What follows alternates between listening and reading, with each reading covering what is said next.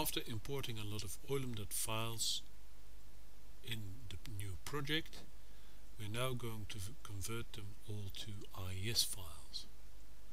We select the folder, we say import, and we say import and convert EULUMDAT files to IES from the EULUMDAT tiles section. Press next. We get all of the files. Note that the EVIL or unlicensed versions will have maximum 20 operations at a time.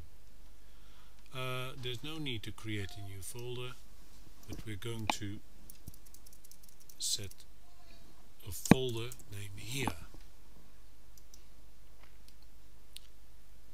Here you see this warning, which you can ignore, and you will get 20 converted files. We press no, and we can see here that the first 20 files that we selected have been converted to IES files.